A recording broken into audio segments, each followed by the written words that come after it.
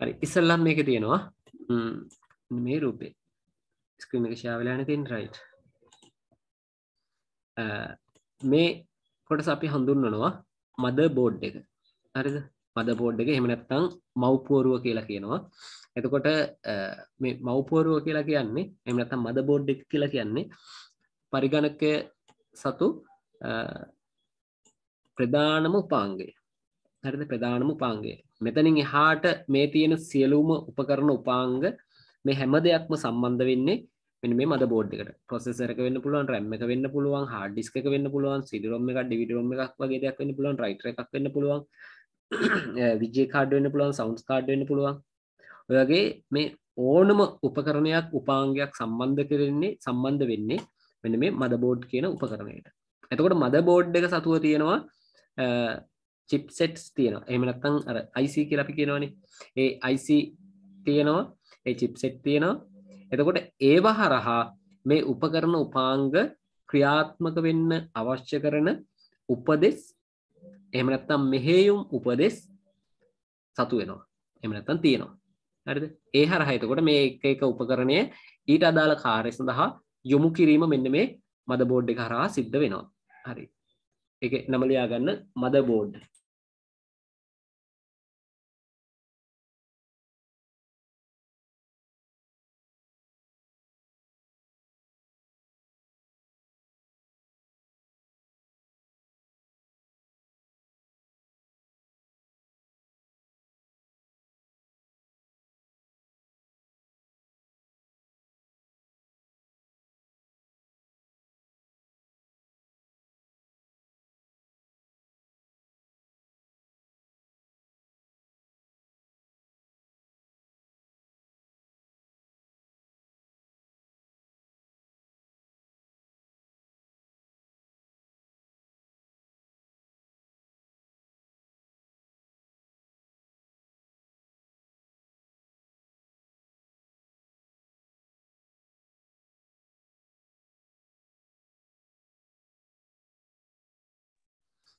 හරි මව්පොරුව කියලා දාලා ඉවරලා මෙතන නෝට් එක දාගෙන යන්න.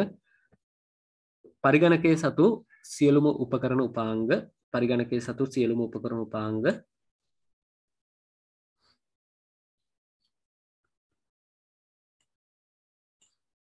සම්බන්ධ වෙන උපකරණය එහෙම නැත්නම් උපාංගය වේ ඒ උපකරණ එහෙම නැත්නම් ඒ උපාංග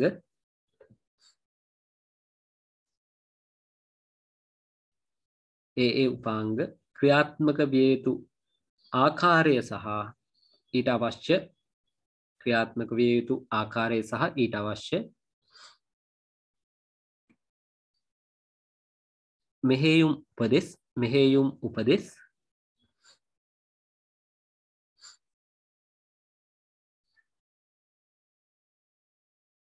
මෙය සතුවේ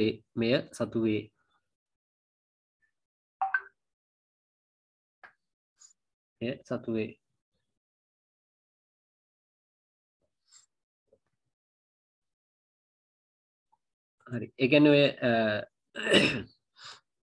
මදර් බෝඩ් එක ගත්තොත් මදර් බෝඩ් එකේ තියෙනවා BIOS එහෙම නැත්නම් ROM කියන කොටසක්.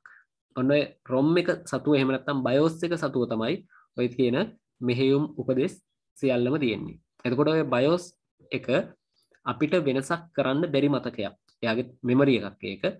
එතකොට ඒක අපිට වෙනසක් කරන්න බැරි මතකයක්. ඒකින්ද තමයි කියන්නේ ROM කියලා. ROM කියලා කියන්නේ read only memory. read only memory කියන එක. ඒ කියන්නේ අපිට මේ මතකය වෙනස් කරන්න බෑ, කියවන්න විතරයි පුළුවන්. හරිද? කිසිම වෙනසක් කරන්න බෑ, අපිට කියවීමක් විතරයි කරන්න පුළුවන්. එතකොට මෙන්න මේ මදර් බෝඩ් එකේ මෙන්න මෙතන තියෙනවා කුඩා බැටරියක්. හරිද? කුඩා බැටරියක් තියෙනවා. මදර් බෝඩ් එකක් අරගෙන බැලුවොත් එහෙනම් මෙන්න මෙතන කුඩා බැටරියක් තියෙනවා. එතකොට මේ බැටරියේ තියෙන තැන වෙනස් වෙන්න පුළුවන්. මෙතන තියෙන්න පුළුවන්, මෙතන තියෙන්න පුළුවන්, මෙහි තියෙන්න පුළුවන්. තියෙන තැන වෙනස් වෙන්න පුළුවන් බෝඩ් එකෙන් බෝඩ් එකට. නමුත් කොහේ හරි මෙන්න මේ වගේ කුඩා බැටරියක් තියෙනවා 3 වෝල්ට් බැටරි එකක්. හරිද? එහෙම නැත්නම් වෝට් 3ක බැටරි එකක් තියෙනවා. මෙන්න මේ බැටරි එක හරහා තමයි ඔය කියන BIOS මෙමරියට විදුලිය සැපෙන්නේ. දැන් හොඳට උදාහරණයකට හිතලා බලන්න. ඔයාලා කම්පියුටර් එක ඔෆ් කරලා තියෙනවා, ලැප් එක වෙන්න පුළුවන්, ඩෙස්ක්ටොප් එක වෙන්න පුළුවන්, ඔෆ් කරලා තියෙනවා. ඔෆ් කරලා තියලා නැවත ඔන් කරන වෙලාවට හරිද ඕෆ් කරලා තියලා නැවත ඔන් කරන වෙලාවට දිනය වෙලාව වෙනසක් වෙන්නේ නැහැ. දිනය වෙලාව වෙනසක් වෙන්නේ නැහැ. එහෙමනේ. ඒකට අවශ්‍ය කරන විදුලිය එන්නේ මෙන්න මේකෙන්. අපි මාස 2ක් 3ක් ඕෆ් කරලා තියලා ඔන් කරා දිනේ වෙලාව හරියට වැඩ කරලා තියෙනවා. ඒකට අවශ්‍ය විදුලිය මේකෙන් තමයි එන්නේ. හරිද? එහෙනම් මතක තියාගන්න යම් වෙලාවකදී කම්පියුටර් එකේ දිනේ වෙලාව වැරදිනවා නම් ඒ කියන්නේ අපි ඕෆ් කරලා තියලා යම් වෙලාවක ඔන් කරනකොට කම්පියුටරේ දිනේ වෙලාව වෙනස් වෙලා වැරදි. එහෙමනම් මතක තියාගන්න හේතුව මොකක් වෙන්න පුළුවන්ද? බැටරි එක බහලා වෙන්න පුළුවන්. මේකට අපි කියනවා CMOS බැටරි එක. එතකොට මෙන්න මේ CMOS බැටරි එක බැස්සා කියලා කියන්නේ මෙමරි එක ඒ කියන්නේ අර ROM මෙමරි එකට BIOS මෙමරි එකට අවශ්‍ය කරන විදුලිය ලැබෙන්නේ නැහැ. එතකොට එයාට අවශ්‍ය කරන මෙමරි එක තියාගන්න බෑ. මෙමරි එක පවත්වාගෙන යන්න බෑ. ඒකින්ද එයාගේ සමහර මෙමරිස් අයින් වෙලා යනවා. එහෙම නැත්නම් සමහර මෙමරිස් ක්‍රියාත්මක නොවෙනවා. ක්‍රියාත්මක වෙන්නේ නැහැ. පැහැදිලිද? හරි. ඔතනින් එහාට එතකොට තව ඒ කියන්නේ අපි හાર્ඩ්වෙයාර් පැත්තට යනවා නම් තව ගොඩාක් දේවල් අපිට කතා කරන්න තියෙනවා. BIOS මෙමරි එක ඇතුළට ගිහලා ඒක සෙටප් හදන විදි, ඒව arrange කරගන්න විදි. එතකොට මේ දේවල් එතකොට මේක ඇතුලේ තියෙන කොටස් සම්බන්ධව ගත්තොත් ඒක section බෙදෙන විදි, RAM section එක, south bridge එක, north bridge එක ඔහොම මේ කතන්දර ගොඩාක් තියෙනවා. ඉතින් මම ඒ පැත්තට යන්නේ නැහැ. ඒ දක්වා යන්නේ නැහැ. හේතුව මේක අපි hardware course එකක් නෙමෙයි. මේ hardware introduction එකක් පමණයි. හරි ඒකින්ද ඔන්න motherboard එක කියලා කියන්නේ හිමු උපාංගයක්, උපකරණයක්. එතකොට කම්පියුටර් එක සතු ප්‍රධාන උපකරණ උපාංගය. එතකොට එතනින් එහාට මම ඔයාලට කිව්වා input output කියන දේවල් ටිකක් අපි කතා කරලා ආවේ. එතකොට මෙන්න මේ input output සියල්ලම සම්බන්ධ වෙන්නේ මෙන්න මේ කොටසට. හරිද? input output සියල්ල මේ කොටසට සම්බන්ධ වෙනවා. ඒ කියන්නේ ඒවත් motherboard එකට තමයි සම්බන්ධ වෙන්නේ. direct motherboard එකට සම්බන්ධ වෙනවා. හරිද? එතකොට මේව අපි හඳුන්වනවා port port කියලා. හරිද? එතකොට මේ port එක වර්ග තියෙනවා. එක නම් වලින් මේ port වර්ග හඳුන්වනවා. එතකොට මේ තියෙන්නේ USB port එකක්. හරිද? මෙතන දෙනවා USB port දෙකක්. හරිද? මේක USB port. එතකොට මේ කොටස අපි හඳුන්වනවා HDMI port කියලා. මේකත් අර USB port එක වගේම තමයි. නමුත් පොඩි වෙනසක් තියෙනවා. මේ කෙලවරෙන් බැලුවොත් ඒක වෙනස් වෙලා තියෙන ආකාරය බලා ගන්න පුළුවන්. ඒක අපි හඳුන්වනවා HDMI port කියලා. මේක අපි හඳුන්වනවා VGA port එක කියලා. VGA video graphic adapter. එහෙම නැත්නම් VGA. හරිද? මේක හරහා තමයි මොනිටර් එකට අවශ්‍ය කරන සංඥා නිකුත් කරන්නේ. සංඥා යවන්නේ මේක හරහා. මේ තියෙන්නේ USB. හරිද? එතකොට USB port 6ක් තියෙනවා. same. ඔක්කොම එකයි. හරිද? ඊළඟට මේ තියෙන්නේ LAN කියන port එක. LAN local area network. LAN කියන port එක. මේක හරහා තමයි අන්තර්ජාල සම්බන්ධතාවය වයර් හරහා ලබා ගන්නවා නම් අන්තර්ජාල සම්බන්ධතාවය ලබා ගන්නේ මේ හරහා. ඊළඟට මේ කොටස අපි හඳුනනවා MIDI port කියලා. MIDI port එක mic එක සම්බන්ධ කරන්න පුළුවන්, line in එකක් දෙන්න පුළුවන්, speaker සම්බන්ධ කරන්න පුළුවන්. හරිද? ඔන්න ඔය විදිහට තමයි මේ MIDI port එකට යන්නේ. හරිද? ඒ කියන්නේ mic එකක් සම්බන්ධ කරලා අපිට ඇතුළට ශබ්දයක් යවන්න පුළුවන්. line in එකක් සම්බන්ධ කරලා ඒත් ඇතුළට ශබ්දයක් යවන්න පුළුවන්. යම්කිසි රෙකෝඩින් එකක් එහෙම අපිට කරගන්න ඕන නම් මේ හරහා එක්ක mic එක හරහා මේ line in එක හරහා කරන්න පුළුවන්. speaker out එක හරහා ශබ්දය පිටට යොමු කරගන්නවා පමණයි. හරිනේ? ඔන්න ඔය විදිහට මේ port ටිකත් motherboard එක සතුයි. හරි. ඊළඟට එනවා මේක අපි හඳුන්වනවා processor හෙවත් CPU එහෙම නැත්නම් central processing unit. හරිද? CPU එක එහෙම නැත්නම් processor එක කියලා හඳුන්වනවා. හරිද? එතකොට කම්පියුටර් එක සතු ප්‍රධානම උපාංගය මේක. හරිද? ඒ කියන්නේ motherboard එකත් ප්‍රධාන උපාංගයක්. නමුත් අර වැදගත්ම උපාංගය කියලා ගත්තොත් එහෙම නැත්නම් අපි කියන්නේ අර කම්පියුටර් එකේ ඉන්න වැඩ මෙයා. හරිද? වැඩකාරයා තමයි මෙයා. මෙයා හරහා තමයි සියලුම දේවල් ටික සිද්ධ වෙන්නේ. ක්‍රියාකාරීත්වය සිද්ධ වෙන්නේ. හැබැයි motherboard එකේ සහ මෙයාගේ සහයෝගය නැත්තම් එහෙම නැත්තම් motherboard එකයි මෙයයි දෙන්න නැති වුණොත් වෙන වැඩක් කරන්න බෑ. හරිද? motherboard එකට උනත් වැඩක් නැහැ මෙයා නැත්තම්. මෙයාටත් වැඩක් නැහැ motherboard එකක් නැත්තම්. හරිද? ඒකින්ද අර motherboard එකේ සහයෝගය ඇතිව මෙයාට ඒ වැඩ කටයුතු ටික කරන්න පුළුවන්. අර මිනිසාගේ මොළය හා සමානයි මෙන්න මේ කොටස. කම්පියුටර් එකේ වේගය පැවතින්නේ මේ උපාංගය හරහා. හරිද? අනිත් උපාංගවලත් බලපෑමක් තියෙනවා. නමුත් ප්‍රධාන උපාංගය මේක. ඒ කියන්නේ කම්පියුටරේ වේගය සම්බන්ධව අපි කියනවානේ i3 i5 එහෙම නැත්නම් i3 second gen i3 fourth gen i5 fourth gen i5 7th gen කොහොම කියනවනේ. මේ කියන්නේ මෙන්න මේ උපාංගයේ වේගය. මේ උපාංගයේ ස්පීඩ් එක තමයි ඔය හඳුන්වන්නේ. ඒකට කම්පියුටර් එකේ ස්පීඩ් එක සම්බන්ධව ක්‍රියාත්මක වෙන උපාංගය තමයි මෙන්න මෙයා. හරිද? එතකොට වේගය මනිනවා ගිගාහර්ට්ස් වලින්. ගිගාහර්ට්ස් වලින්. හරිද? ගිගාහර්ට්ස් වලින්. කම්පියුටරේ වේගය මනින්නේ. එතකොට ඒක ගිගාහර්ට්ස් 2000ක් වෙන්න පුළුවන්, 3000ක් වෙන්න පුළුවන්. අපි කියන්නේ i3 2.8. i3 2.8. හරිද? එතකොට i3 second gen 2.8 යන්නේ second gen. එතකොට i3 2.8 GHz. එහෙම නැත්නම් i3 second gen 2.8 කියලා කියනවා. එහෙම නැත්නම් i3 second gen, එහෙම නැත්නම් i3 third gen 3.8 කියලා කියනවා. එහෙම නැත්නම් 3.2 කියලා කියනවා. හරිද? එතකොට i3 වල 3.2 කියන GHz ස්පීඩ් එකක් තියෙනවා. එතකොට වේගය අපි හඳුන්වන්නේ GHz වලින්. ඔන්න මතක තියාගන්න. ඒකකය GHz. වේගය මනින්නේ ඒකකය GHz. හරිද? එතකොට ඒ කියන්නේ මේ ප්‍රොසෙසර් එකේ වේගය. මේක සතුව තවත් දේවල් ටිකක් තියෙනවා. ඒ කියන්නේ දැන් ওই වේගය අපි කියන්නේ අර දත්ත ගමන් කරන වේගය. එහෙම නැත්නම් ප්‍රොසෙසර් එකට මොනවා හරි අපි කියනවනේ දැන් ඉන්පුට් කරනවානේ මම කියවනේ data input වෙනවා කියලා. data input වෙනවා, process වෙනවා, ඊට පස්සේ output වෙනවා. මෙන්න මේ process කරන ක්‍රියාවලියේ වේගය තමයි ඔය GHz වලින් අපි හඳුන්වන්නේ.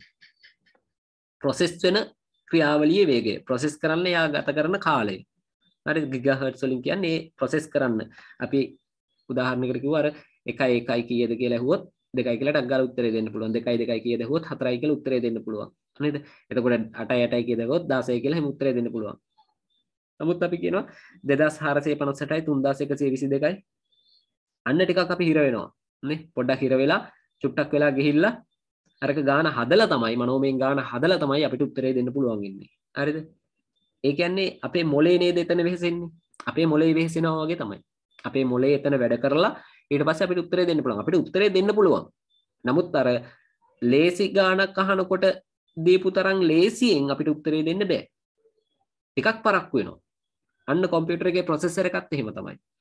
අපි ටිකක් පොඩි වැඩක් කරනවා නම් මෙයා ඉක්මනින් අවශ්‍ය කරන ප්‍රොසෙසිං එක කරලා දෙනවා. අපි වර්ඩ් වල එහෙම වැඩ කරනකොට ටක් ගාලා මෙයා ඕන කරන ප්‍රොසෙස් එක කරලා data output කරලා දෙනවා. හරිද? හැබැයි ටිකක් බර වැඩක් කරනකොට Photoshop වල වැඩ කරනකොට එතකොට වීඩියෝ එඩිටිං වල වැඩ කරනකොට 3D Max මායා වගේ දෙයක වැඩ කරනකොට graphics වැඩක් කරනකොට අන්න ටිකක් මෙයාට බර දැනෙනවා. මෙයාට අපහසුතාවය දැනෙනවා. අන්න එතකොට එයා ඒ processing එක කරන්න පොඩි කාලයක් ගන්නවා. අන්නේ ගත කරන කාලය වැඩි වෙන්න තමයි අපි කියන්නේ මොකද්ද? කම්පියුටර් එකේ ස්පීඩ් එක දැන් අඩුයි කියලා කියනවා. හේතුව අපි බර වැඩියෙන් දීලා. මෙයාට දරන්න බැරි තරමට බර දීලා. හරිද? බර වැඩි වෙන්න එයා ස්පීඩ් එක අඩු වෙනවා. හරිද? බර වැඩි වෙන්න ඒ කියන්නේ අපි දෙන කාර්යයේ බර වැඩි වෙන්න ස්පීඩ් එක අඩු වෙනවා. එතකොට මම කියවනේ අර මෙයත් එක්ක තව උපකරණ උපාංගවල සම්බන්ධතාවයන් තියෙනවා කියලා. එතකොට ස්පීඩ් එකට බලපාන. එතකොට ඒ උපකරණ උපාංග හරියට නැහැ. මෙයාට සපෝට් එක දෙන්න තරම්. දැන් උදාහරණයකට ගත්තොත් RAM ප්‍රධානම දේ RAM. එතකොට RAM වල හරි කැපැසිටි එකක් නැහැ මෙයාට උදව් දෙන්න තරම්. එතකොට RAM එකෙන් හම්බෙන උදව්ව මදි. නේද? එතකොට මෙයාට බෑ අර ස්පීඩ් එකේ වැඩ කරන්න. පැහැදිලිද? අන්න එතකොට මෙයා ස්ලෝ වෙනවා. ඇයි? RAM එකේ වැඩ ටිකත් එක්ක මෙයා කරන්න ඕනේ. RAM එකේ වැඩෙත් එක්ක මෙයා කරන්න ඕනේ. එතකොට මෙයා ස්ලෝ වෙනවා. ටික වෙලාවක් ගන්නවා වැඩ කරන්න. ඔන්න ඔය විදිහට තමයි අර වේගය සම්බන්ධව කතා කරොත් අපිට අර ඉන්ට්‍රොඩක්ෂන් එකත් එක්ක යනකොට කතා කරන්න තියෙන. එතකොට ඔයාලා දැනගත යුතු දේවල් ටික තමයි ප්‍රොසෙසර් එක සතු විශේෂම දේ තමයි විශේෂම කාර්යභාරය පරිගණකයේ වේගය සම්බන්ධව ක්‍රියාත්මක වන උපකරණය. හරිද? පරිගණකයේ වේගය සම්බන්ධව ක්‍රියාත්මක වන උපකරණය. වේගය සම්බන්ධයෙන් ක්‍රියාත්මක වෙන මිනිම ගත්තොත් GHz. එතකොට පරිගණකයේ වේගය වගේම තව ඒ කියන්නේ අර ප්‍රොසෙස් කරන වේගය වගේම තවත් වේග කීපයක් මෙයා සතුව තියෙනවා. අපි ප්‍රොසෙස් කරන වේගයට කියනවා ක්ලොක් ස්පීඩ් එක කියලා. හරිද? ක්ලොක් ස්පීඩ් එක කියලා කියනවා මෙයා ප්‍රොසෙස් කරන වේගය. ඊළඟට තියෙනවා බස් ස්පීඩ් එක කියලා වේගයක්. බස් ස්පීඩ් එක කියන්නේ වෙනම වේගයක්. හරිද? බස් ස්පීඩ් එක කියලා කියන්නේ මේ උපාංග අතර දත්ත ගමන් කරන වේගය. හරිද? දැන් අර ප්‍රොසෙස් ස්පීඩ් එක තමයි ඒ කියන්නේ මෙයා මොනවා හරි දෙයක් ප්‍රොසෙස් කරන්න ගත කරන කාලය තමයි ක්ලොක් ස්පීඩ් එක කියලා කියන්නේ. ඒක පැහැදිලිනේ. මම කිව්වේ අර 1 කියන එක එකතු කරන්න ගත කරන කාලය තමයි ක්ලොක් ස්පීඩ් එක කියන්නේ. පැහැදිලිද? ගානක් එකතු කරන්න ගත කරන කාලය. ඒක ක්ලොක් ස්පීඩ් එක. බස් ස්පීඩ් එක කියලා කියන්නේ මෙයා කරපු වැඩක්, මෙයා ප්‍රොසෙස් කරපු data එකක් එතන ඉඳලා එයා යොමු කරනවා මොනිටර් එකට.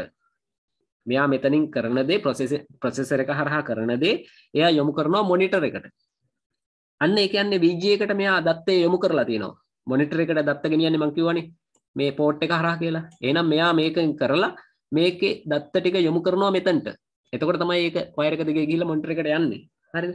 අන්න එහෙනම් මෙයාගේ උපකරණයේ එහෙම නැත්නම් ප්‍රොසෙසර් එකේ ඉඳලා VGA එක දක්වා දත්තේ ගමන් කරන්න යම්කිසි කාලයක් එහෙම නැත්නම් යම්කිසි වේගයක් ඕනේ.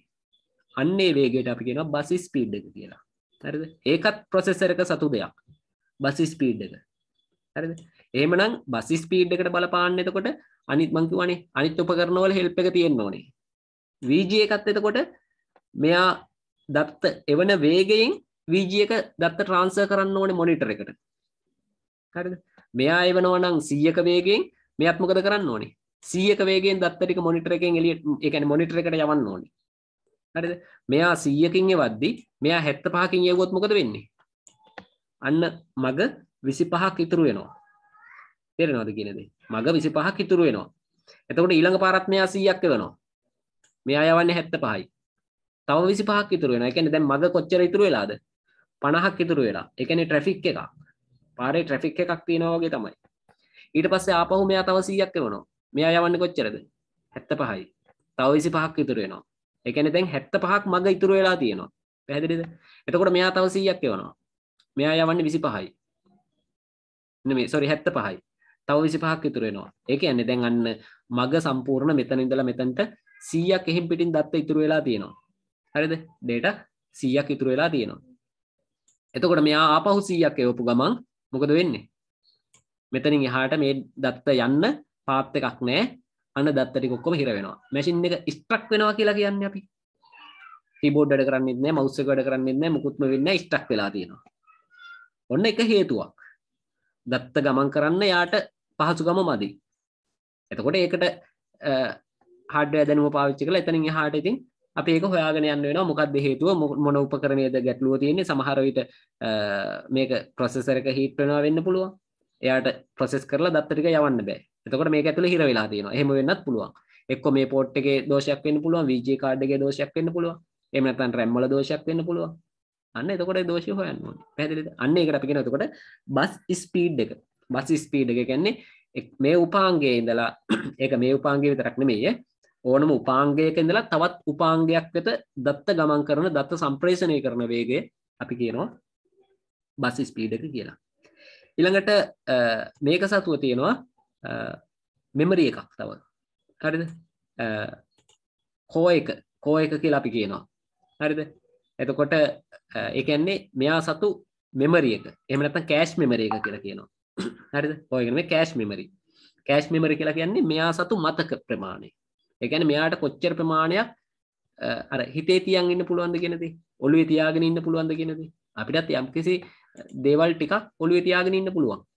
යම්කිසි කාලයක් යම්කිසි දේවල් ටිකක් ඔළුවේ තියාගෙන ඉන්න පුළුවන්. අන්න ඒ වගේ මෙයා සතු මතක ප්‍රමාණයට අපි කියනවා කෑෂ් මෙමරි එක කියලා. හරිද? අන්න එතකොට ප්‍රොසෙසර් එක සතු දේවල් තුනක් තියෙනවා. එකක් ක්ලොක් ස්පීඩ් එක, අනිත් එක බස් ස්පීඩ් එක, අනිත් එක කෑෂ් මෙමරි එක. හරිද? මෙමරි එකකුත් තියෙනවා. ඔන්න ඔය දේවල් අනුව ප්‍රොසෙසර් එකේ ගුණත්වය එහෙම නැත්නම් ප්‍රොසෙසර් එකේ මිල එහෙම ඒකම ප්‍රොසෙසර් එකේ අර වටිනාකම තීරණය වෙනවා. පැහැදිලිද? හරි. ලියාගන්න ප්‍රොසෙසර් කියන එක ප්‍රොසෙසර් එහෙම නැත්නම් CPU Central Processing Unit. හරිද? ලියාගන්න පරිගණකයේ සතු තවත් ප්‍රධානම උපාංගයකි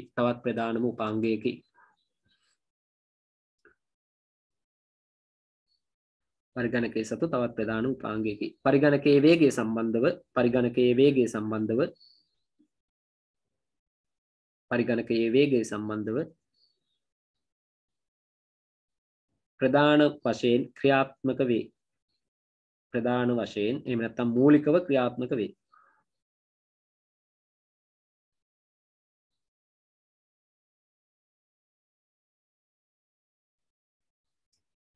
වේගය ගිගාහර්ට්ස් GHz ඒකකය GHz ගිගාහර්ට්ස් වේගය ගිගාහර්ට්ස් GHz වලින් මනිනු ලබයි. හරි. ඊළඟට එන්න මේක. මෙයාව අපි හඳුනනවා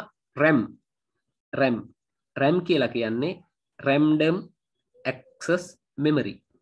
දැන් අපි ROM කියලා කියවනේ read only memory. මෙයා හඳුන්වන්නේ RAM කියලා. ඒ කියන්නේ random access memory කියලා. random access memory. random කියලා කියන්නේ විචල්්‍ය වෙනවා. එහෙම නැත්නම් චලනය වෙනවා. වෙනස් වෙනවා. ඒකට තමයි random නේද? අර සැනින් සැරේ වෙනස් වෙනවා. එතකොට මේ වෙනස් වන සුළු මතකය තමයි මේ තියෙන්නේ. ඒ කියන්නේ මේක කම්පියුටර් එකට කරන්ට් එක එනකන් කම්පියුටර් එකට කරන්ට් එක අපි ප්‍රධාන විදුලිය තියෙනවනේ. අපේ කම්පියුටර් එකේ කරන්ට් එක එනකන් මෙයා සතුව මතකයක් තියෙනවා. හරිද? කම්පියුටර් එකෙන් කරන්ට් එක නැති වෙච්ච ගමන් මෙයාගේ මතකය මුකුත් නැහැ.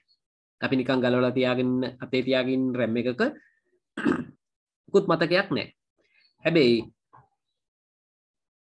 අපි විදුලියෙන් ගලවලා අයින් කරලා අතේ තියාගෙන ඉන්න මදබෝඩ් එකක්. ඒ කියන්නේ කම්පියුටරෙන් සම්පූර්ණයෙන්ම ගලවලා අපි කැලිත් අනිත් ඒවාත් ඔක්කොම අයින් කරලා අතේ තියාගෙන ඉන්න මදබෝඩ් එකක් ගත්තොත් මෙයා සතුව මෙමරි එකක් තියෙනවා. ඇයි හේතුව? මේ CMOS බැටරි එකෙන් එන කරන්ට් එක තියෙනවා. එයා සතු මෙමරි එකක් තියෙනවා. හැබැයි RAM එකක් අතේ තියාගෙන හිටියට ඒ RAM එකේ මෙමරි එකක් නැහැ. ඇයි මෙයාට මෙමරි එකක් එන්න නම් විදුලිය සැපයෙන්න ඕනේ. පරිගණකයකට විදුලිය සැපයෙන්න ඕනේ. පරිගණකයට විදුලිය සැපයෙන තාක් මෙයාගේ මෙමරිය තියෙනවා.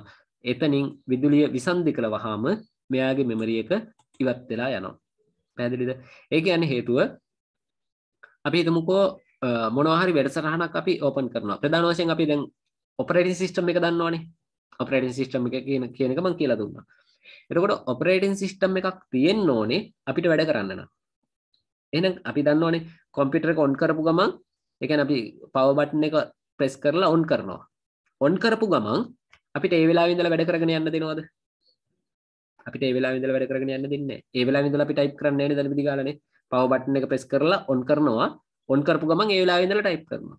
එහෙම නැත්නම් ඒ වෙලාවේ ඉඳලා අපි මවුස් එක අරගෙන ගිහිල්ලා වැඩ කරන්න හදනවා. එහෙම වැඩ කරන්න දෙන්නේ නැහැ නේ. අපි කෙටි වෙලාවක් බලාගෙන ඉන්න ඕනේ. ඒක විනාඩියක් වෙන්න පුළුවන්, දෙකක් වෙන්න පුළුවන්, විනාඩි 5ක් වෙන්න පුළුවන් නේ. අන්න අපේ කම්පියුටර් එකේ වේගය අනුව තමයි ඒකත් තීරණය වෙන්නේ. ඒ වෙලාවේ වැඩ කරන්නේ කවුද? ඔපරේටින් සිස්ටම් එක. ෆෝන් එක ඔන් කරන්න, ෆෝන් එක ඔන් කරලා ටික වෙලාවක් අපි ඉන්න ඕනේ. එයා Android load වෙලා, එහෙම නැත්නම් එයාගේ අදාළ OS එක load වෙලා, එයා යම් කිසි තැනකට ගේනවා. එතනින් පස්සේ තමයි අපිට කෝල් එකක් ගන්න, අපේ pattern lock එක open කරලා හරි, password එක open කරලා මොන විදිහකින් හරි අපි එතනින් හරියට කෝල් ගන්න හරි කරන දෙයක් කරන්න පුළුවන්. ඒ වගේ කම්පියුටර් එකෙත් එහෙමනේ. ඩෙස්ක්ටොප් එකට එන්න ඕනේ නේද? ඩෙස්ක්ටොප් එකට එන්න ඕනේ. යම් තැනකට එන්න ඕනේ නේද? එතනින් ආවට පස්සේ අපි අර ස්ටාර්ට් බටන් එක තියෙනවා. ඒවා ක්ලික් කරලා හරි අයිකන් තියෙනවා. ඒවා ක්ලික් කරලා හරි අපි එතනින් එහාට යන්න පුළුවන්. හරිද? එතනට එනකන් වැඩ කරන්නේ කවුද? ඔපරේටින් සිස්ටම් එක. අන්න එහෙනම් ඔපරේටින් සිස්ටම් එක කොහෙද තියෙන්නේ? හાર્ඩ් ඩිස්ක් එකේ. අපි ඊළඟට එනවා හાર્ඩ් ඩිස්ක් එකට. මේ හાર્ඩ් ඩිස්ක් එක ඇතුලේ තමයි ඔපරේටින් සිස්ටම් එක තියෙන්නේ. ඔපරේටින් සිස්ටම් එක හાર્ඩ් ඩිස්ක් එකේ තියාගෙන වැඩ කරන්නේ නැහැ. හරිද? හાર્ඩ් ඩිස්ක් එකේ තියාගෙන වැඩ කරන්නේ නැහැ. මම ඒකට සම්බන්ධ කතාවක් ඊළඟට කියන්නම්. එතකොට එයා මොකද කරන්නේ? ඒකේ තියෙන data ටික ඒ ඔපරේටින් සිස්ටම් එක මෙයා මෙතනට ගෙනල්ලා දානවා. හරිද? මෙතන ගෙනල්ලා ෆවුන්ඩේෂන් එක හදනවා RAM එකේ. ඊට පස්සේ අපිට වැඩ කරන්න දෙනවා එතනින් එහාට. හරිද? ඊළඟට අපිට Word ඕන වෙනවා. Word ඉල්ල ගන්නෙත් hard එකෙන්. ඒක hard එකේ තියෙන්නේ. එතනින් අරන් ඇවිල්ලා මෙයා මේකේ තියාගෙන වැඩ කරනවා. RAM එකේ තියාගෙන තමයි වැඩ කරන්නේ. RAM එකේ තියාගෙන තමයි වැඩ කරන්නේ. එතනින් පස්සේ අපි shut down කරනකොට එහෙම නැත්නම් off කරනකොට මොකද වෙන්නේ? මේකේ තියෙන දේවල් ටික නැවත hard එකට යනවා. හරිද? නැවත hard එකට ගිහිල්ලා තැන්පත් වෙනවා. දැන් උදාහරණයකට මෙහෙම හිතන්න. හරිද? මෙන්න මේ processor එකයි RAM එකයි ඊළඟට අපි කතා කරන මේ hard එක. හරිද? hard disk එක කියලා කියන්නේ දත්ත තැන්පත් කරන්න භාවිතා කරන උපකරණය උපාංගය. හරිද? software අපි තැන්පත් කරලා තියෙන්නේ මේක ඇතුලේ hard disk එකේ. එතකොට ෆයිල් තැන්පත් කරලා තියෙන්නේ hard disk එකේ. හරිද? අන්න ඒ වගේ මේ සියලුම දේවල් තැන්පත් කරන්න භාවිතා කරන උපකරණයක් තමයි hard disk එක කියලා කියන්නේ. හරිද? දැන් මෙහෙම හිතන්න මෙන්න මේ කොටස් තුන අතර ප්‍රධාන ක්‍රියාවලියක් තියෙනවා. ප්‍රධානම ක්‍රියාවලිය ක්‍රියාත්මක වෙන්නේ මේ කොටස් තුන අතර. කොයි තුන අතරද? processor එකයි RAM එකයි hard disk එකයි අතර. හරිද? හොඳට මතක තියාගන්න මේ කතාව හොඳට අහගන්න. උදාහරණයකට මෙහෙම කියන්නම්. ඔයාලා හිතන්න ඔයාලා ගිහිල්ලා තියෙනවනේ ලයිබ්‍රරි එකට. ලයිබ්‍රරි එකට ගිහිල්ලා තියෙනවනේ. එතකොට ලයිබ්‍රරි එකකට ගියාට පස්සේ එයාලගේ තියෙනවා පොත් රාක්කයක්. නේ? පොත් රාක්කවල පොත් ටික තියලා තියෙන්නේ. අපි ගිහිල්ලා පොත් අරගෙන මේ රාක්කේ උඩ නැගලා කියවනවද? පොතක් ගන්නවා රාක්කේ තියෙන පොත අරගන්නවා. ඒ රාක්කේ උඩින් එහෙමම ඉඳගෙන පොත කියවනවද? නෑනේ නේ. ඒක අරගෙන අපි යනවා වෙන ටේබල් එකකට. වෙන ටේබල් එකකට යනවා. අදාළ අපිට තියෙන ටේබල් එකකට යනවා. එහෙම නැත්නම් පුටුවකට යනවානේ. ගිහිල්ලා එතන ඉඳලා තමයි අපි මේ පොතේ අවශ්‍ය දේවල් එක්ක සටහන් කරගන්නවා නේද? එහෙම නැත්නම් අවශ්‍ය පිටුව ඉරලා සාක්කුවේ දාගන්නවනේ. එහෙමනේ වෙන්නේ. ඒ වගේ අපිට අවශ්‍ය දේවල් ටික අපි අරගන්නේ අපිට අවශ්‍ය තැනකට ගිහිල්ලා. එහෙම නැත්නම් අපේ අදාළ ටේබල් එකකට ගිහිල්ලා එයා වෙන් කරලා තියෙනවනේ තැන්නේ. ඒ ටේබල් එකට ගිහිල්ලා තමයි ඒ ටික කරගන්නේ. හරිද? අන්න ඒ වගේ තමයි මෙතනත්. මේ තියෙන පොත් රාක්කයක්. මේ පොත් රාක්කයක්. එතකොට මෙතනට ගිහිල්ලා අපිට ඕන කරන softwares තියෙනවා. අපිට ඕන කරන දේ files තියෙනවා. මේ කිසිම දෙයක් මෙතනින් අරගත්තට මේක ඇතුලේ තියාගෙන අපිට වැඩ කරන්න දෙන්නේ නැහැ. හරිද? අර පොත් රාක්කය වගේ තමයි. එහෙනම් මොකද වෙන්නේ? මෙතනින් අරගෙන මෙයා කොහාටද යන්නේ? මෙතනින් අරගෙන යන්නේ මෙන්න මෙතනට. මේ තමයි ටේබල්. අර ලයිබ්‍රරි එකේ තැන් වල තියලා තියෙන ටේබල් තියෙන්නේ. ඒ ටේබල්. එහෙනම් මෙයා මෙතනින් අරගෙන මෙතනට යන්නේ. එතකොට එහෙනම් යූසර් කවුද? මේ පොත අරගෙන යන කෙනා කවුද? මෙයා තමයි අරන් යන්නේ. මෙයා තමයි ඉල්ලන්නේ. මෙන්න මෙයාට ඉල්ලනවා. අපි ක්ලික් කරනකොට ටක් ගාලා මෙයා තමයි නිවේදනය දෙන්නේ. හරිද? ඒකටත් අවශ්‍ය කරන මෙහෙයුම් මෙතනින් එනවා. එතකොට මෙයා නිවේදනය දෙනවා. මෙන්න මෙයාගේ මේ දත්ත ටික ඕනේ කියනවා. ටක් ගාලා මෙතනින් ඒක සර්ච් කරගෙන අරගෙන යනවා මෙතනට. හරිද? ප්‍රොසෙස් කරනවා. ටක් ගාලා මෙයා ඒක ප්‍රොසෙස් කරනවා. එක තප්පර ගානේ නැනෝ සෙකන්ඩ් එකකින් මෙයා ප්‍රොසෙස් කරනවා කරලා මෙතනට ඒ ටික ගේනවා. ගෙනල්ලා ඔන්න වැඩ කටයුතු ටික කරගෙන යනවා දැන්. හරිද? හරි. දැන් ආයි ලයිබ්‍රරි එකට එන්න. හරිද? ලයිබ්‍රරි එකේ දැන් ඔයාලා මෙහෙම වැඩ කර ඉන්නවා. ඒ අදාළ දේවල් ටික ඔයා සටහන් කරගන්න ඒ ටික කර ඉන්නවා. එකපාරට බෝම්බයක් ගහනවා ලයිබ්‍රරි එකේ. මොකද කරන්නේ? දැන් බෝම්බයක් පිපුරුණා. හරිද? ඔයාට හානියක් නැහැ කියලා හිතමුකෝ. ඔයාට හානියක් නැහැ. දොර ඉස්සරහා බෝම්බයක් පිපුරුණා. මොන හරි වුණා ලොකු සද්දයක් ආවා. හරිද? දොර ඉස්සරහානේ මේ ඇතුලෙන් කියමුකෝ අපි. හරිද? එක්ක ගෑස් එකක් පිපුරුණා. මොන හරි වෙලා ලොකු සද්දයක් ආවා. ලොකු පිපුරුමක් ආවා. හරිද? එහෙම වුණොත් එහෙම අනේ මම මේ ගත්ත පොත මේක පොත් රාක්කෙන් තියලා යන්න ඕනේ. එහෙම කියලා හිතලා ගිහිල්ලා මේක පොත් රාක්කෙන් තියන්න යනවද? නේ? එහෙම වෙන්නේ නැහැ ජීවිතේට නේද? අර පාවිච්චි කරන්න ගත්ත බෝම්බ පිපුරුණා තියා මේ නිකන් ගත්ත පොතක්වත් මිනිස්සු ගිහිල්ලා තියන්න උත්සාහ කරන්නේ නැහැ නේද? පත්‍රයක් දිගේ එරියා නම් ඒ දිගේ පත්‍රේ එහෙම්මම තියලා ගියා. එච්චරනේ වෙන්නේ නේ. එහෙම එකේ කොහොමද බෝම්බයක් පත් වුණාට පස්සේ ආයි මේක පොත් රාක්කෙන් තියලා යනවා කියලා ගිහිල්ලා තියන්නේ නේ. හරි. එතකොට එහෙමනම් මොකද වෙන්නේ? පොත්පත් ටික CC එකට ගියා. එතනින් මේ කට්ටිය ඉවරයි. ගියා. නේද? ඔය කතාවම තමයි කම්පියුටර් එකේ කරන්ට් එක එකපාරට ෂට් ඩවුන් කරන්න නැතුව අපි කරන්ට් එක යනවනේ. ඒ වෙලාවෙදිත් වෙන්නේ. හරිද? හොඳට මතක තියාගන්න. අපි ඔපරේටින් සිස්ටම් එක මෙතනට ගෙනල්ලා තියාගෙන වැඩ කරනවා. අනිත් softwares මෙතනට ගෙනල්ලා තියාගෙන වැඩ කරනවා. ඔය අතරේදී ෂට් ඩවුන් කරන්නේ නැතුව එකපාරට කරන්ට් එක ගියොත් හරිද? එකපාරට විදුලිය විසඳුනොත් මොකද වෙන්නේ? මෙයා මෙතනට ගෙනල්ලා තියාගෙන ඉන්න ෆයිල්ස් ටික හරියාකාරව මෙතනට ගිහිල්ලා තැන්පත් වෙන්නේ නැහැ. හાર્ඩ් එකට ගිහිල්ලා තැන්පත් වෙන්නේ නැහැ. හරිද? එහෙම තැන්පත් උනේ නැහැයි කියලා කියන්නේ ඊළඟ පාර ඔන් කරනකොට මොකද වෙන්නේ? හරියට ඔන් වෙන්නේ නැති වෙන්න පුළුවන්. ඊළඟ පාර අපි ගිහිල්ලා පොත් රාක්කේ අර පොත හොයනකොට ඒ පොත හම්බෙයිද? හම්බෙන්නේ නැහැ. නේද? සමහර විට අහම්බයකින් ඒ පොත මොකද හානියක් වෙලා නැතුව කවුරු හරි කෙනෙක් රාක්කෙට ගිහිල්ලා තිව්වා වෙන්න පුළුවන්. හරිද? අහම්බයකින් එහෙම දෙයක් වෙලා තියෙන්න පුළුවන්. නේ? කොයි විදියකින් හරි එතන පස්සේ පස් කරනකොට හම්බෙලා උන රාක්කෙන් තියලා තිබුණොත් ඔන්න හම්බෙයි. නේද? අන්න ඒ වගේ තමයි කරන්ට් එක ගියාට පස්සේ සමහර කෙනෙක් කියනවා ඊයරේ වැඩ කර හිටියා කරන්ට් එක ගියා උදේ බලනකොට කම්පියුටර් එක ඔන් වෙන්නේ නැහැ. ඔන්න හේතු. ඒ කියන්නේ එතකොට software damage වෙලා තියෙන්න පුළුවන්. හරිද? file damage වෙලා තියෙන්න පුළුවන්. එහෙමනම් ආපහු එතකොට අපි අර ඔපරේටින් සිස්ටම් එක එක්ක රිපෙයාර් කරන්න වෙනවා, එක රීස්ටෝර් කරන්න වෙනවා, එහෙම නැත්නම් ඉන්ස්ටෝල් කරන්න වෙනවා. හරිද? එක ෆෝමැට් කරලා ආපහු දාගන්න වෙනවා. හරිද? ඔන්න ඔය විදිහට තමයි මේ කොටස් තුන අතර ඔය ක්‍රියාවලිය සිද්ධ වෙන්නේ. හරිද? එතකොට මතක තියාගන්න RAM එක කියලා කියන්නේ తాවකාලික මතකයක් විතරයි තියෙන්නේ. කරන්ට් එක ගියපු ගමන් මෙයාගේ මතකේ නැති වෙනවා. හරිද? එතකොට මෙයා සතුවත් කැපැසිටි එකක් තියෙනවා. යම් කිසි ධාරිතාවයක් තියෙනවා. මෙයාට දරන්න පුළුවන් ධාරිතාවයක් තියෙනවා. ඒක මනින්නේ මෙගාබයිට් සහ ගිගාබයිට්. හරිද? මෙගාබයිට් වලින්ම ඉන්නවා ගිගාබයිට් වලින්. දැන් නම් මෙගාබයිට් වලින්ම ඉන්න මට්ටමට RAM නැහැ. ගිගාබයිට් වලින් තමයි මනින්නේ. හරිද? Gigabyte 1GB 2GB 4GB 8GB 16GB ඔය කියන්නේ RAM එකේ කැපැසිටි එක. ඒකේ ධාරිතාවය. එහෙනම් ධාරිතාවය මනින්නේ මොන වයින්ද? මෙගාබයිට්, ගිගාබයිට්, ටෙරාබයිට්, පෙටාබයිට් ඕවෙන් තමයි ධාරිතාවය මනින්නේ. අපිට අන්තිමට තියෙන ධාරිතාවය දක්වන මිනිත්තු කියලා. එතකොට RAM එක සම්බන්ධව ඔන්න ඔය ධාරිතාව සම්බන්ධව තව කතාවක් කියන්නම් මෙහෙම දෙයක්. උදාහරණයක්. කතා නෙමෙයි උදාහරණයක්. හිතන්න මෙහෙම දෙයක්. ඔයාලා බස් එකේ ගමනක් යනවා. හරිද? අපි තුමු එක දොරයි තියෙන්නේ. ඉස්සරහින්ම ඩ්‍රයිවර් ළඟින් තියෙන දොරක් ඒක විතරයි තියෙන්නේ. හරිද? ඒක විතරයි තියෙන්නේ. ඔයාලා මේ බස් එකේ පිටිපස්සම සීට් එකේ ඉඳගෙන ඉන්නේ. හරිද? පන්ති ගිහලා එනවා. බස් එකේ පිටිපස්සම සීට් එකේ ඉඳගෙන ඉන්නේ. එතකොට බස් එකේ හොත්තටම සෙනග. කට කපලා සෙනග. හරිද? මේ වෙලාවේදී ඔයාලට බහින්න අවශ්‍ය තැනින් බහින්න නම් ඔයාලා සාමාන්‍යයෙන් හිතන්න හෝල්ඩ් කී එකට ඉස්සෙල්ලා නැගිටලා එනවද? හෝල්ඩ් කී එකට ඉස්සෙල්ලා නැගිටලා එනවද? අඩුම වශයෙන් හෝල්ඩ් දෙකකට කලින්වත් නැගිටලා එනවනේ. ඒ කියන්නේ අයගිල්ලක් ගහන්නවත් ඉඳ නැති මට්ටමට බස් එකේ සෙනග. පිටිපස්සම සීට් එකේ තමයි ඉන්නේ. එතකොට සීට් 10ක් 15ක් පහු කරලා ඔයා ඉස්සරහටම එන්නත් ඕනේ. ඒ දොර විතරයි තියෙන්නේ. ජනලෙන් බහින්න බෑ. හරි ජනලෙන් බහින්න බෑ. ඒකින්ද ඉස්සරහට එන්න වෙනවා. එතනට එන්න පොර කාගෙන අර හිර වෙලා මේ වෙලාව තමයි ඉස්සරහට එන්න වෙන්නේ. හරිද? ඔන්න එක දෙයක්. හරි. එතකොට තව බස් එකක තව දවසකට ගියාම මෙහෙම වෙනවා. ඔයා ඉන්නේ ඒ ෂීට් එකේම තමයි. ඒ විදියටම තමයි ඒ බස් එකම තමයි කියන්නකෝ. හරිද? ඒ බස් එකම තමයි.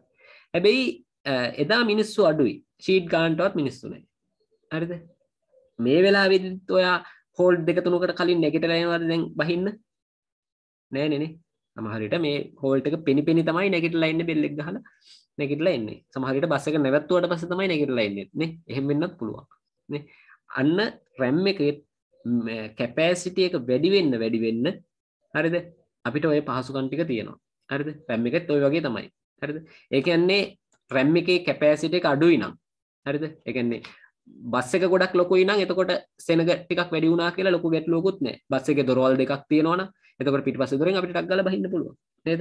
අන්න RAM එකේ කැපැසිටි එක වැඩි නම් අපි ඕපන් කරගන්න software ප්‍රමාණය වැඩි වුණා කියලා ගැටලුවක් නැහැ. මේ ඕපන් කරගන්න software සමානයි අර බස් එකට නැගපු මිනිස්සුන්ට. බස් එකට නැගලා ඉන්න මිනිස්සුන්ට සමානයි මේ ඕපන් කරගන්න software ටික. පැහැදිලිද? එතකොට software ගොඩාක් ඕපන් කරගෙන තියාගෙන කම්පියුටරේ වැඩ කරගෙන යනවා නම් මොකද වෙන්නේ? අපිට ඕන කරන software එක ඕපන් කරගන්නකොට එහෙම නැත්නම් ඕන කරන software එක අරගෙන වැඩ කරනකොට මොකද වෙන්නේ? එයාට එයාගේ වැඩ ටික ගේන්න අර software අතරින් රිංග තමයි එහාට මෙහාට වෙවි තමයි මෙයාට ඒ data transfer කරන්න පුළුවන් වෙන්නේ. අන්න slow වෙනවා. නේද? අර හිමීට වගේ තමයි. ඒ වගේම තමයි අර අපි software ගොඩාක් ඕපන් කරගෙන නැතුව අපිට අවශ්‍ය එක software එකක් විතරක් ඕපන් කරගෙන වැඩ කරනකොට මොකද වෙන්නේ? machine එකේ speed, computer එකේ speed. hey මේ RAM එකේ ඕන තරම් යාට නිදහසේ ඉඩ තියෙනවා. ටට්ටක් ගාලා වැඩ ටික කරන්න පුළුවන්. හරිද? ටට්ටක් ගාලා දුවන්න පුළුවන්. අන්න ඒක තමයි කියන්නේ RAM එකේ capacity එක වැඩි වෙනවා නම් අන්න යාට හොඳට ඉඩ තියෙනවා. අපි program කීපයක් ඕපන් කරගෙන උනත් අපිට වැඩ කරන්න පුළුවන් RAM එකේ capacity එක හොඳට තියෙනවා නම්. හරිද? මම ඒකයි කිව්වේ දැන් අපි graphic class එකේදී එහෙමනම් මම කියලා තියෙන්නේ දැනට. මුලින්ම මම කියලා තියෙන්නේ 8GB වත් අපි RAM ටික අප්ඩේට් කරගන්න ඕනේ. දැනට 4GB තියෙනවා නම් දැනට තියාගෙන යන්න. අපි Photoshop පටන් ගන්නකොට 8GB වෙන්න RAM අප්ඩේට් කරන්න නැත්නම් වැඩ කරන්න ටිකක් අමාරුයි. වීඩියෝ එඩිටින් කරන්න අමාරුයි. හරිද? අපිට මේ application softwares ටික කරන්න එහෙම නැත්නම් මෙන්න මේ basic course එක කරන්න නම් ගැටලුවක් නැහැ. 2GB 4GB RAM තිබුණම ඇති. හරිද? සාමාන්‍ය core to do processor එකක් එක්ක i3 processor එකක් එක්ක එහෙම තිබුණම ඇති. හරිද? right.